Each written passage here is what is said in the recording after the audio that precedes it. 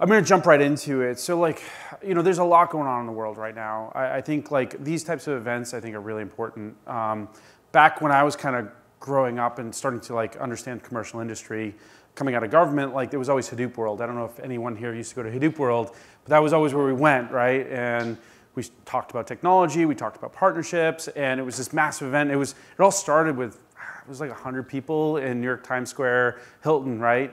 It was super nerdy and weird, and it was good. Obviously, marketing has changed a bit with the amount of digital out there.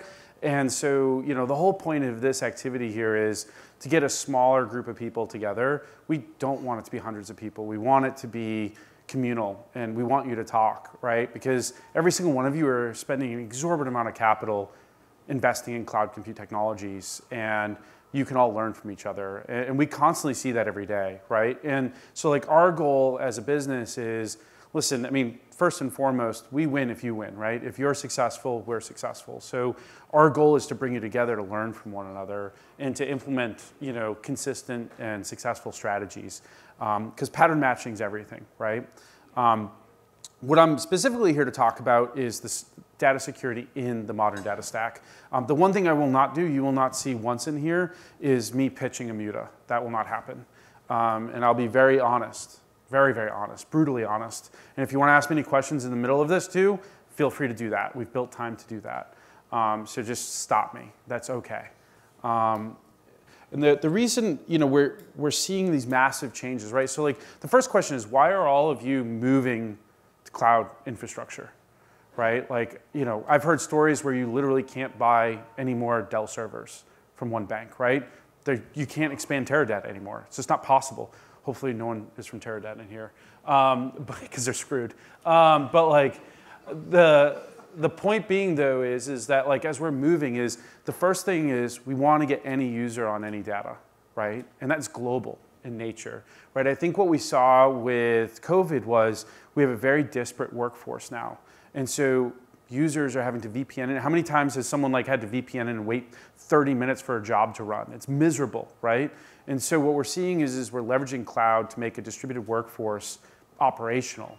And that distributed workforce could be any user. I think the tools that corporations have now, there's easy button data science, there's Excel on steroids. The ability for the average user to be able to work through data has completely changed over the past 5 to 6 years. It's been really rapid, right? This isn't like writing a MapReduce job anymore. SQL's taken over, it's much easier. And so what's happening is data's become the new app, right? We're hearing this concept of data product managers.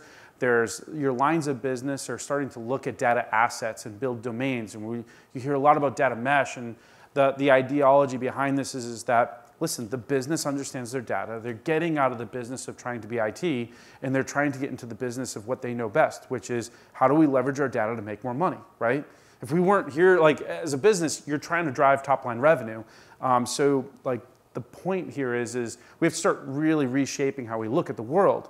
Rather than storage, we have to look at how we're going to use that data and make it available. Rather than doing things manually, we're trying to automate everything to allow those end users to do more data analysis, right? And we want to be able to work collaboratively. We don't want to have to separate silos in an organization, ask each other for the data, right towards custom application APIs. We want to just be able to get access to each other's data, merge it together, and do something with it, right?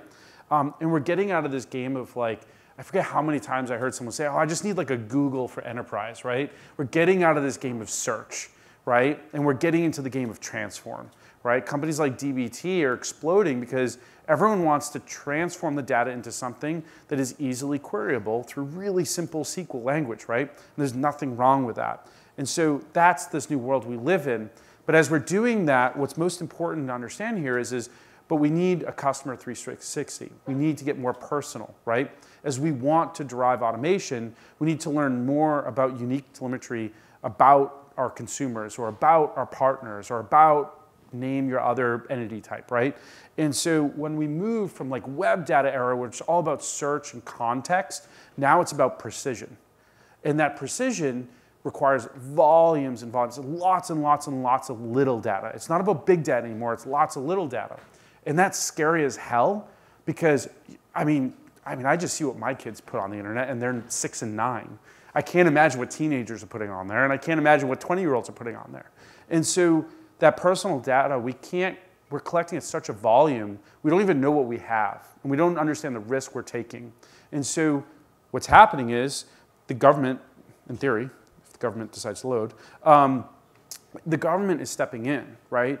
So no matter which country you look at, whether it's data sovereignty laws like a China or Brazil or a Japan or an Australia, they're putting in rules around where you can exfil data out of there, right? In other cases, we're seeing things like, I guarantee you in the next 2 or 3 years, I've been saying this for 2 or 3 years, so bear with me, but like the Child's Online Privacy Protection Act, COPA, out of like California, I guarantee you media companies are gonna start really caring about that. Because your kid can be on a PS5 in the back of an SUV, and they're recording their voice, they're recording all of their biometrics about your kids. And so that's gonna be an issue. And we can't stop it, because that's the way we do fraud prevention around your dang kid spending $100 at a time pressing a button to buy something on Fortnite, right? And so the point is legislation's moving forward. And it's moving forward at a pace that organizations that are in here aren't used to changing. Right? It's happening at a 1 to 2 year pace. And we can't turn over enterprises that fast. And so you have to think about, when you're thinking about security, and security to me is an umbrella term.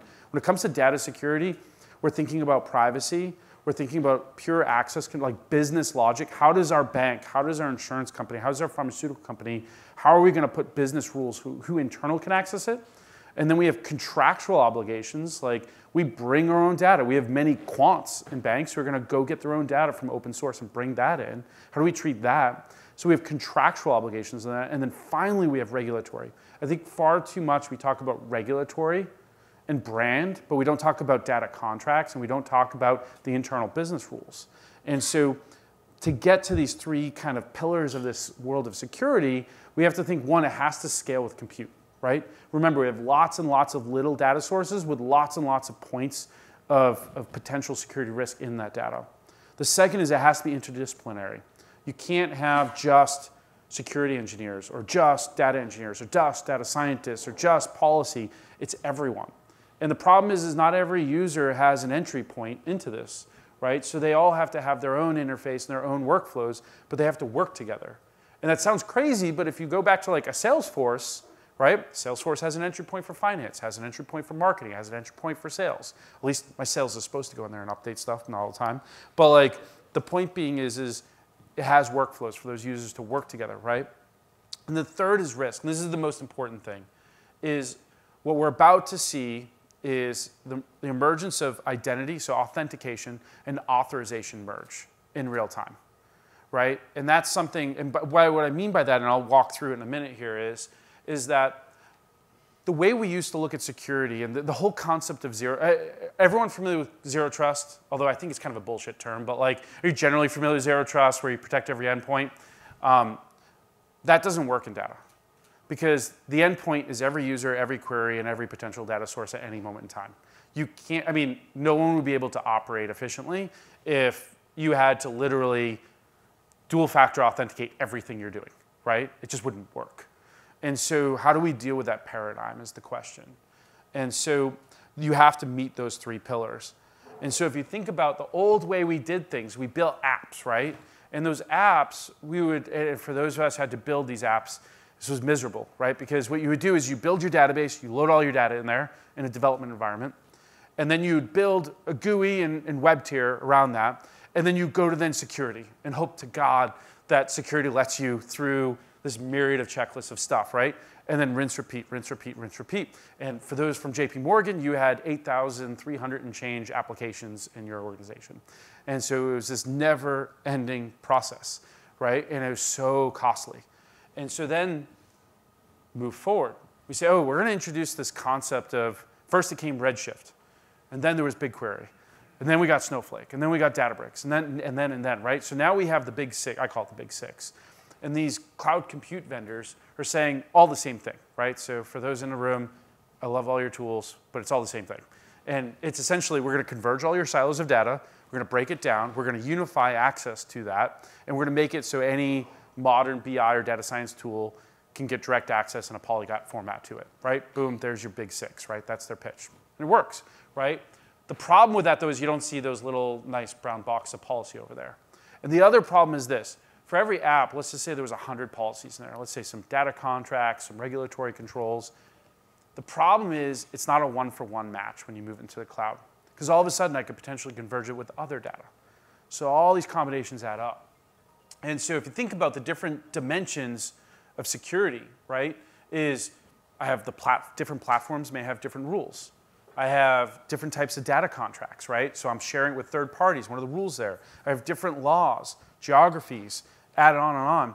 It all kind of adds up. And so when you get into this concept, this is, I think, if the first thing about scale is, this is why you have to scale with compute is, it's actually, I'm going to fast forward here, is for any user, it's actually the square, or any data source, it's the square of policy. So it's not one. If I have 100 apps and 100 policies, it's not the multiplication of that, right?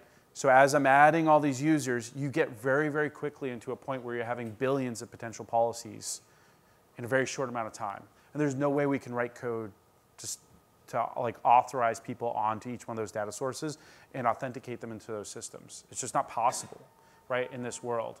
And so what you have to do in this zero trust dilemma, right, on any potential moment is you have to merge the identity of that person and all of their attributes, and you have to make a real-time decision.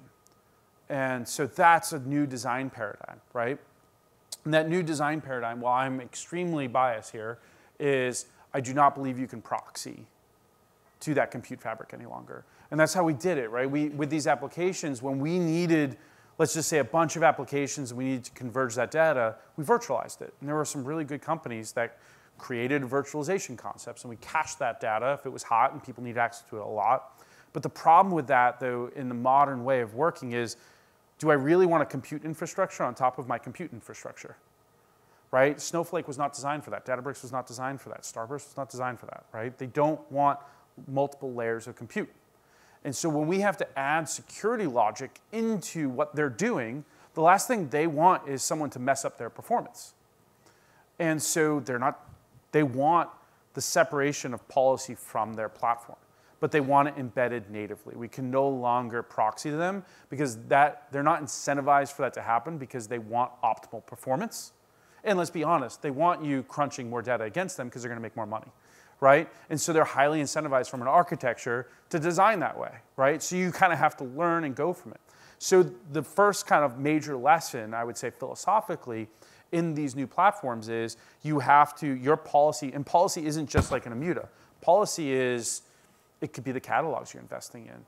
It could be, the classifiers from data discovery if you have custom utilities doing that. It could be all sorts of different types of observability platforms.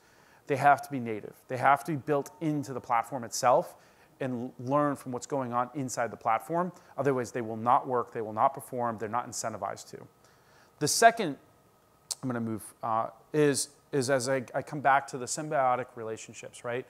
As we move forward, we can't just, especially in a distressed market, right? We have to work together. Organizations are going to flatten. They're going to say we have to all work together to deliver data to our lines of business. That's going to be our job, right? And the problem is and this will never happen, you're never going to just randomly teach a bunch of people to write code. Their brain is not wired that way, right? And so whether you're a lawyer, whether you're a governance team member, you need an entry point to be able to work with data engineers and data scientists. And so we have to all work together around these tool sets to be able to add an entry point for those people. And specifically when you're thinking about the different types of people, right? From a GRC, from your second and third line of defense, to the technology groups that are horizontal delivering to line of business, as well as the business itself, you need, when you come together, one thing I would tell you right now is if you're starting new projects, if you don't have a RACI chart, right? For who is responsible and accountable, who's going to be consulted and informed as part of these projects across these domains, it is going to slow you down. And it's a lot of people, which means the programmatics of these data programs are probably even more important than the actual what you're going to go build and do, right? Because if you don't have an optimal communication channel, you will fail. And so when I come back and I think of from a macro perspective, how do we have to design these concepts around data security and working with all these groups? The first is you have to be able to understand what data you have and tag it, right? If you try to manually control every column in every data source you have, that's a never-ending exercise. So you have to use automation and classification to tag your data and leverage tags for a myriad of different types of governance aspects, whether it's, hey, this is potential PII, to, hey, this is a very specific business object, and I really care about this for the business, like so quality controls. There's a myriad of reasons. So you need to be able to have very mature discovery operations that have high quality outputs. The second, which we can talk about at length, but when you talk about securing your data, you have to kind of break it into first the authoring aspect. Authoring, you really need to think about policy, as I said, business rules, contractual rules, regulatory rules. And when you get to regulatory, you have to not just be thinking about, oh, I'm writing a direct custom policy on something. You have to be thinking about what is the purpose? So why did I collect this data? And then why am I processing it? If your organization doesn't have a series of purposes with contractual obligations around it, then by definition, you're already breaking most regulations. And the spirit of the GDPR, CCPA, and many others is designed around purpose and intent.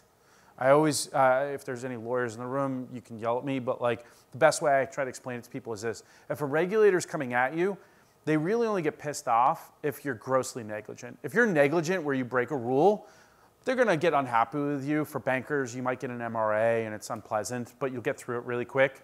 But if you are grossly negligent, where you don't have the ability to take back, hey, we need to change this rule to a certain way, then you're getting an MRIA. And then you're in really bad stuff, especially if it's with the Germans or French. And you're really getting into it, right? Because that's what they're looking for is gross negligence. And it all starts around purpose and intent. And so injecting, hey, we collected this data for marketing purposes, but now we're using it in fraud analytics. Is that okay? There needs to be a risk decision. The second part of secure is this concept of how do I even need to know about data? I think we're all going through cataloging. And right now, as part of cataloging, what I'm seeing is we're just assuming we're just going to like record everything. And the problem is, but do I have a need to know about the data in the first place? How do I deal with subscriptions? Who is this person? And I think what's going to end up happening too is their identity. It's not like they just magically joined that company, right? You have history and audit trail around who you are, what you are, how trustworthy you are. And so we can leverage that to automatically decide what you should be subscribed to. And so that has to be part of your design paradigm. And then the third, which I'm about to get to, is monitor, which is our new passion. It's this concept of the way we look at the world has to change, right? So first is, like I said, if you like utilize this visual as just a theoretical kind of game theory here, right? So I'm going to game out a system of data. First, I want to discover what we have and tag it, as I said. We want to know what's sensitive, what contracts are on certain data, what purposes, et cetera. We need to discover, tag it, curate it, make sure we know about it, and then add subscriptions around it. The second thing, though, is what we need to do is understand and quantify that risk. We all suck at that. I don't care what anyone says, we all suck at it. It's really, really, really hard because risk is all relative. And so that's what I'm about to talk about in a second. Because then once we know about that risk, we can remediate it, right? Because we're really good at actually collecting all sorts of telemetry about users, all sorts of telemetry about the data source we brought in. We're good at that, right? And then we can continuously monitor and alert on it. So that second part, understanding and quantifying risk, is the hard part. We've got to solve that, right? And that's going to be a community effort. It's not one company, right? I need data from Okta to tell me about this person from maybe their last company they were in. And did they ever have like, nefarious actions on top of a database, right? Or they've never accessed the database before. I want to know that, right? So there's all sorts of different types of user activities I want to know about that are historical. I need to be able to look at the policies on the data. Did someone decide to change that? And all of a sudden that opened up the floodgates. I want to know, is something weird going on? Like a data scientist writing select star from all and wanting everything is not abnormal sometimes. It's frustrating and stupid, but they will do it, right? So what is normal, what is the baseline is changing. So I need to know about that. And then I need to have an audit of everything that's going on, because we're going to constantly work through this. This is going to take 3-4 years for us to figure out how to do monitoring on your data engineering and your kind of data product landscape. And so these are all new capabilities that a whole cohort of applications, like companies like us, are going to have to build around you. And so you need to be prepared to deliver that data to us so we can notify you, alert you, make you aware of these risks, so you can quantify it and do something about it. So with that, that's it. It's very high level. I apologize. If anyone wants to go into details, happy to go through it. As I said, you can also reach out to me. It's my email, and that's definitely not my Twitter. That's our Twitter handle. But I don't do tweeting or whatever it's called. And then, like I said, I'll be on with Mike Hayes later. It should be a really great conversation. He and I are going to probably, because both of us have spent a good amount of years overseas, we're also going to talk about Russia and Iran and some other fun things. But for now, you get to go to something even cooler. So we'll hear from JP Morgan and Thompson next.